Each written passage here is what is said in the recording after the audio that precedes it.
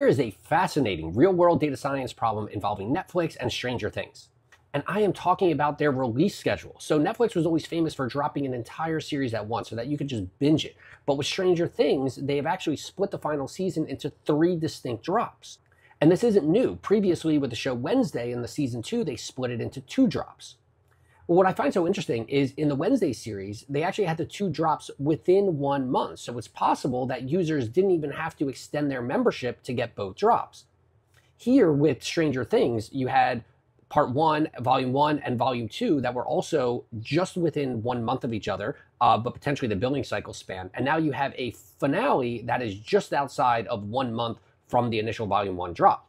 So we can safely assume that Netflix is trying to maximize profits, right? They're trying to maximize revenue. They want to get people to stay on the platform rather than churning, watching their episode, or signing up, watching the episodes, and then dropping their membership.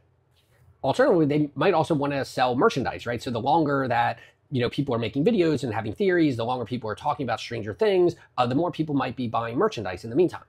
But the ultimate question for a data scientist or a data analyst is, how do you measure the effects of it? How can you help inform the decision? Should that gap be 1 week, 2 weeks, 1 month, 2 months? So I'm going to discuss how I think I would handle measuring the impact of Netflix's release dates. But if you were a data scientist for Netflix, you should also pause this, consider this business problem. How would you measure the impact of various release date schedules? How would you know what splitting the Stranger Things release into 3 times, how does that affect churn?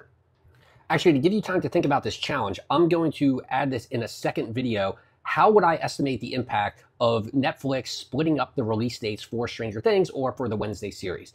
But I would love to hear what you think in the comments, and we'll discuss it in the next video.